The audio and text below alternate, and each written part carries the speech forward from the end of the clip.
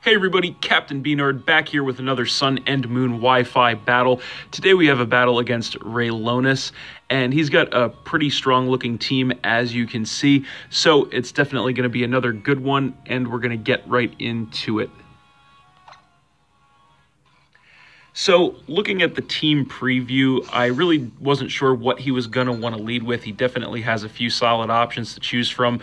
And he actually just decides to lead with the Tapu Koko. And I decided to lead with my Charizard, the Char King.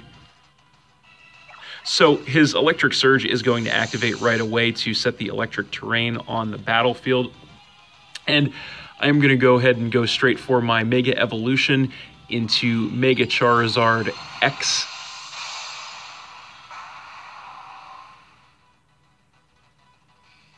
And he is actually going to go straight for the Volt Switch here, not knowing I was Mega X, of course, but that actually took me down by about a third, even though I do resist it, which was quite a lot. So, of course, he gets the mandatory switch, and he's going to come in with the Ditto, and the Imposter is going to activate to copy my Charizard.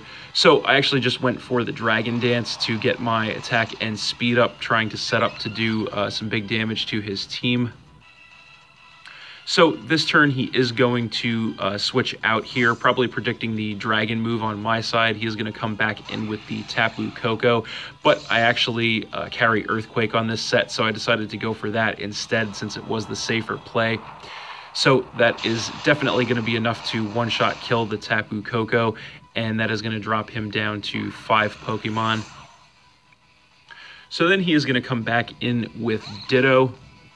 And, of course, the Imposter is going to activate again to once again copy my Charizard.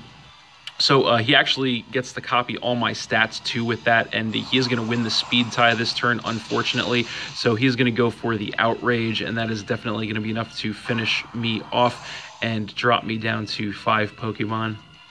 So then I'm going to go ahead and come in with my Beware, knowing he is locked into the Outrage. So he is forced to go for that. I am max physical defense with the Fluffy ability and also the Rocky Helmet, so he's going to take some damage from that. I'm going to live that with about half of my health, and I'm going to go for the Earthquake, and that is going to be enough to finish off his Ditto and drop him down to 4 Pokemon. Good to see that thing out of the way. They are pretty unique to see in battle.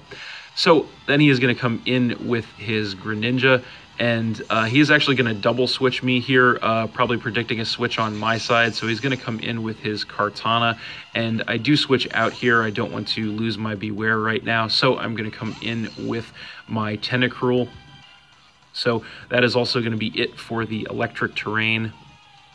So this turn he is going to go for the Swords Dance to get a sharp attack increase, trying to set up for a sweep possibly, also possibly expecting me to switch, but I kind of anticipated the Swords Dance, so I stayed in and went for an Ice Beam, trying to take him out, but he does survive that in the red, unfortunately. So this turn I am going to have to switch out. Once again, I don't want to lose my Tentacruel, so I'm going to come in with my Beware yet again since I do carry the Rocky Helmet. He is going to go for the Leaf Blade, which the damage is going to finish me off. But fortunately, as I had hoped, the Rocky Helmet damage is also going to be enough to finish him off. So that is going to leave me with 4 Pokemon and him with 3. We both get a blind switch in, so he's going to come in with his Charizard.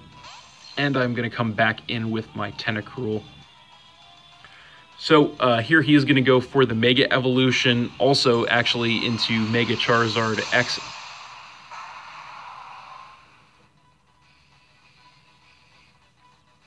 And he's going to go for a Dragon Dance to get his +1 attack and speed as well, again trying to set up.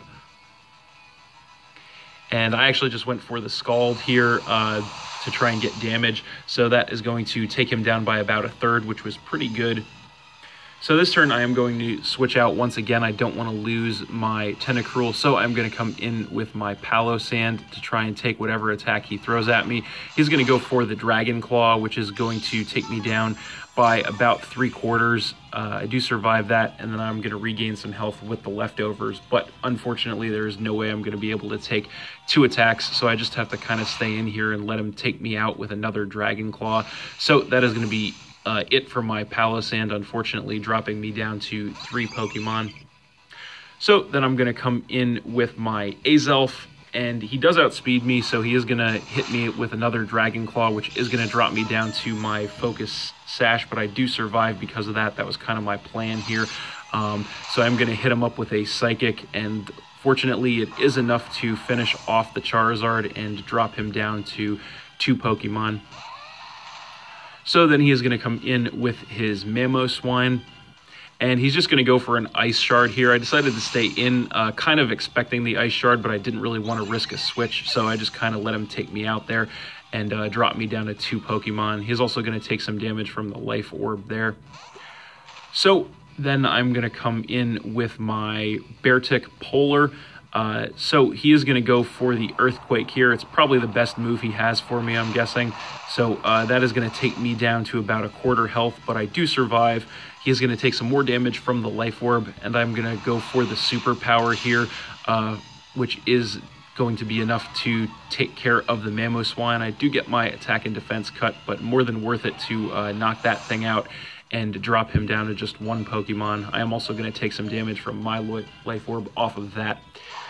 So finally, he is going to come in with his Greninja, and I just go for an Aqua Jet here to get a little bit of damage on this thing before he takes me out.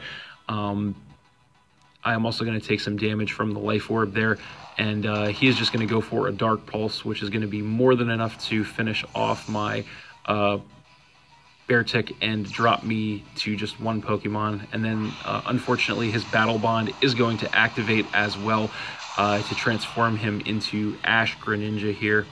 But he is actually also going to take some Life Orb damage as well, but it's no big deal because my last Pokemon is my Tentacruel Squidward, which is my special wall of the team. So he is going to go for the Dark Pulse yet again on me. That is only going to take me down by about 1/3. I am max special defense with an Assault Vest.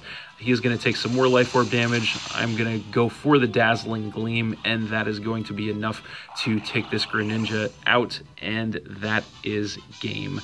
So thanks for watching again, everybody. Hope you all enjoyed. Please hit that like button, leave a comment, and or subscribe if you did enjoy, and stay tuned for more new battles in the future. So that's it, and we'll see you next time.